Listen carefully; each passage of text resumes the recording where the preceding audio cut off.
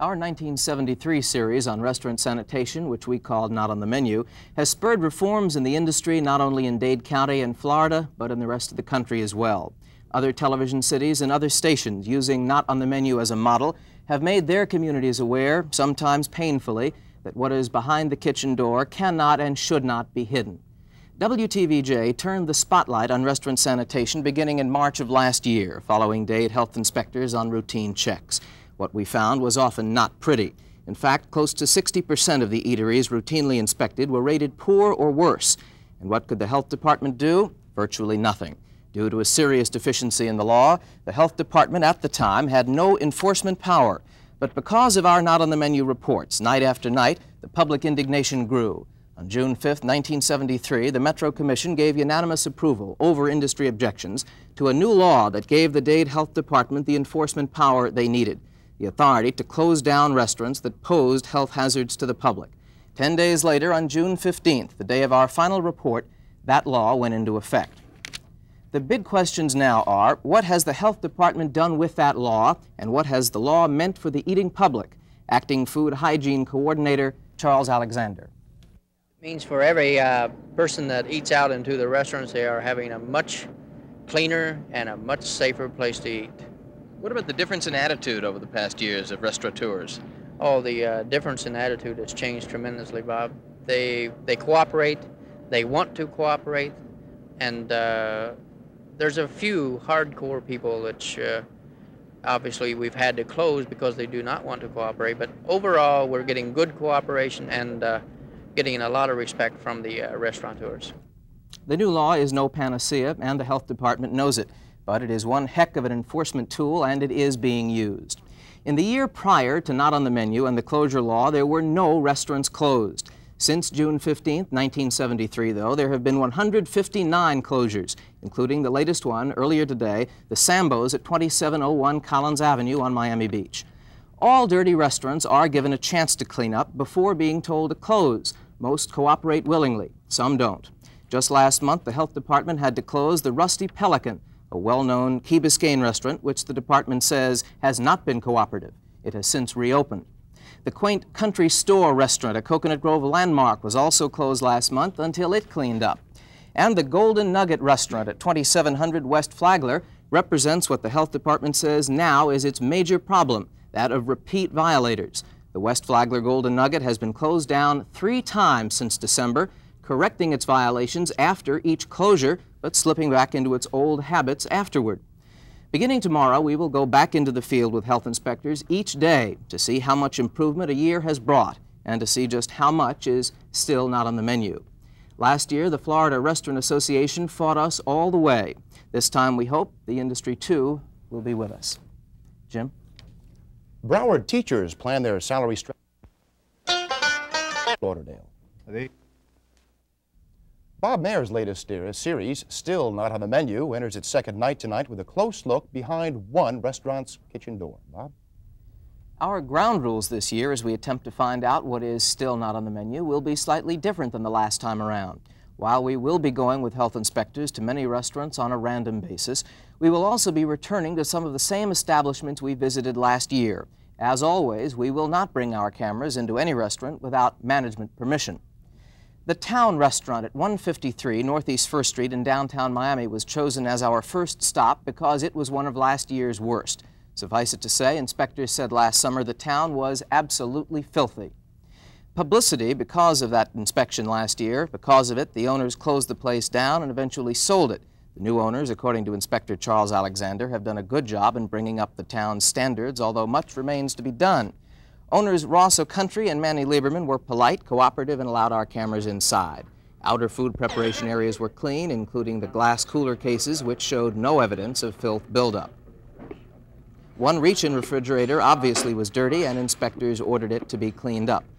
The meat slicer blade had only fresh meat on it, indicating regular cleaning, and the town's dining area and restrooms were also in good shape. As for the ice machine, it was clean, but 2 ice storage boxes were not, allowing for possible ice contamination. Inspector Alexander found too many of the supposedly clean dishes dirty, a serious or red violation, and he said almost every juice glass was unclean. While the dishwasher temperature was more than adequate, the machine's jets were clogged. That was the problem. They hampered the operation.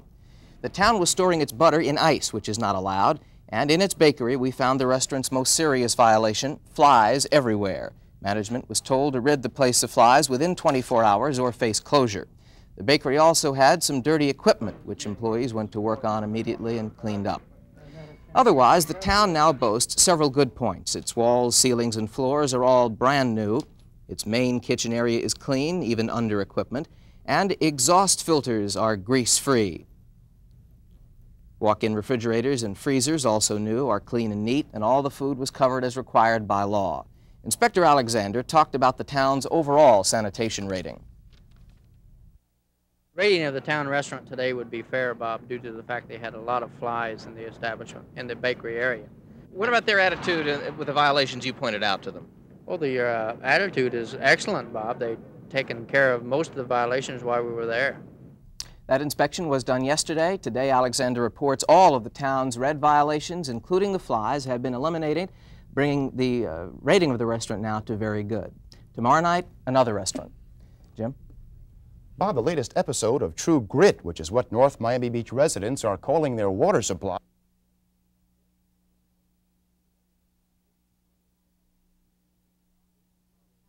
Seems that way, Jim. The Royal Castle at 1540 South Dixie Highway in Coral Gables ranked at the bottom of the cleanliness scale 1 year ago with a rating of filthy. To find out if the threat of closure under the Dade Health Department's new law had any effect on the restaurant, we followed Inspector Joe Reese to its back door. Reese was allowed inside, but photographer Warren Jones and I were not. No. Why not? Against rules and regulations. Marjorie Rogers told me that management didn't like it when Channel 4 was allowed inside last year to photograph the restaurant. As it turned out, management probably would have been much happier this year had we been let in. The inspection today showed that all areas of sanitation were much improved as opposed to what we found last year. There was no accumulation of filth. Things in general were much better. Their reach and refrigerators were nice and clean. Generally, there were one or two that needed some work. What were the violations? Well, there were two major violations that we found. The garbage was a bit of a problem. The bin was left uncovered, which might possibly lead to fly breeding. And their dish machine wasn't quite what it should have been. Their arms and slots were not as clean as they should be. They should be cleaned at least once a day. What good points can you talk about this Royal Castle? Well, generally, I think the attitude was much improved. In fact, the area supervisor came in, and he was real cooperative and really trying to do his job. Well, how would you rate the Royal Castle at 1540 South Dixie Highway? Well, at the present time, I would have to rate it probably between fair to satisfactory. Again, those inspection results apply only to the Royal Castle at 1540 South Dixie Highway. Tomorrow night, we'll take another look at a fast service chain restaurant. Jim?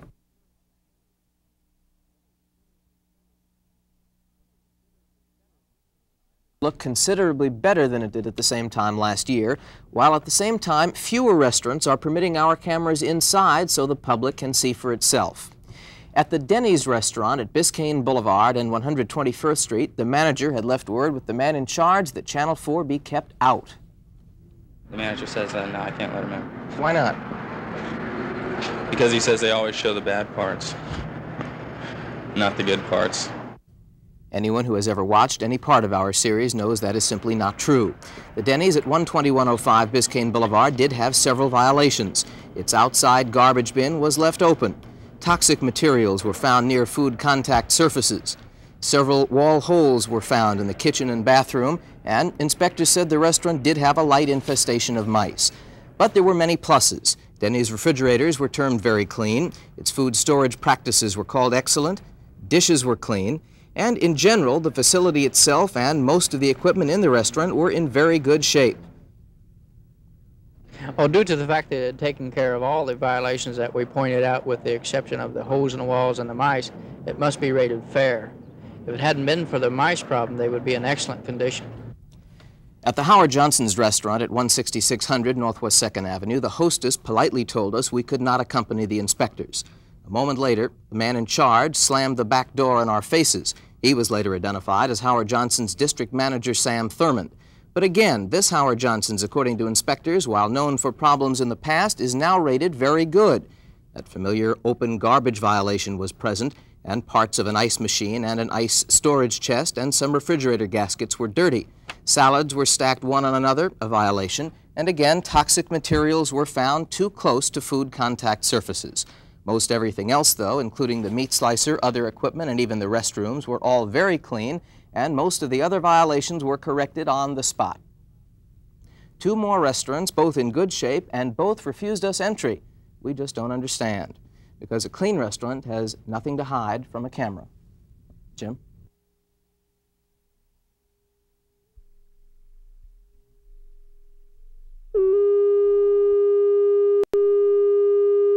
Jim? Bob Mayer has been checking out restaurants with Dade County health inspectors again, and the news tonight is bad. Bob? Right, Jim. Unfortunately, we learned today there is an awful lot that is still not on the menu in some area restaurants. Proof of that is the landmark Pumpernicks restaurant at 12599 Biscayne Boulevard in North Miami. Channel 4 was not allowed inside because owner Manny Zinn said he didn't need the publicity. I don't see why we should have TV cameras in here. We have inspectors in here all the time. Are you afraid of what the cameras will find? Nope, absolutely none. Are you free of violations? Free of violations. To say that Zinn's remark was inaccurate would be a gross understatement. In fact, the Pumpernicks at 12599 Biscayne Boulevard had scores of violations, filling the fronts and backs of 2.5 inspection forms. The most serious violation was found in 2 100-pound sacks of sugar, which were contaminated and infested with mice. Inspector Charles Alexander himself saw 6 of the rodents scurrying about in and on the sugar, and he ordered the food thrown out immediately. Familiar red violations like uncovered food, food stored on the floor, toxic materials near food, and open garbage were also found, but were corrected during the inspection. Alexander found numerous other, though less serious violations, including dirty walk-in refrigerators, what he termed filthy pot storage racks, and dirty kitchen walls. Well, cleanliness throughout the establishment was bad, Bob. I found a heavy accumulation of filth behind their stoves and ranges, and also one of the ice machines was quite filthy. With what? With an accumulation of black slime that may fall into the ice. They had been using and cleaning some of their plastic spoons, which is to be used only once. Mr. Zinn threw that out at the time I was there, so that violation is correct. What would you term the overall sanitation rating of the Pumpernicks here? Filthy. Those results apply only to the Pumpernicks at 12599 Biscayne Boulevard, where Alexander says a potential health hazard did exist at the time of his inspection. The restaurant's good points? Well, its restrooms and some of its equipment, including stoves, ranges, and a meat slicer, were clean, and its dishwashing was good. As we left, steam cleaning crews were already at work. But if the more serious red violations are not all eliminated by Monday, the restaurant will be closed down. No law is perfect, and neither is the restaurant closure law given to the Dade County Health Department last June. While the department can now shut down an eatery if it poses health hazards, nothing prevents a restaurant from getting dirty again between inspections. What was found Friday at the Pumpernicks restaurant at 12599 Biscayne Boulevard in North Miami was not pretty. In short, the place was, in the inspector's own words, filthy. Owner Manny Zinn told me today that his restaurant has lost 2/3 of its patrons because of our report on Friday, and that he has been up all weekend cleaning and correcting violations. After a recheck today, the health department was more than satisfied. Would be considered fantastic, I believe, due to the fact that 99% of all the items that they were noted on Friday were corrected over the weekend. There was no evidence of mice throughout the store, none at all. All the other red items, such as their toxic materials, the garbage, and the food storage practices, were taken care of. What about other items above and beyond the red ones that they were given additional time for? You mentioned filth buildups throughout the establishment. What has happened in the area of cleaning? That would have to be considered really fantastic, Bob. They've done a very, very fine job of cleaning the entire establishment of all the buildup of filth that was there Friday. They've cleaned all the equipment properly and painted the walls, and it's in very good condition as of today. Inspector Alexander says the overall sanitation rating of the Pumpernicks at 12599 Biscayne Boulevard in North Miami is now very good. Alexander's only regret was that the restaurant was not in that shape on Friday. Jim?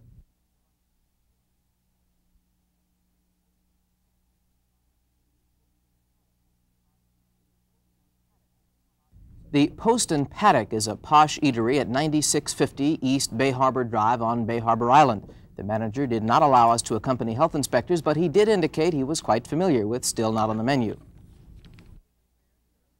Do you think we've been fair to the restaurants during our series?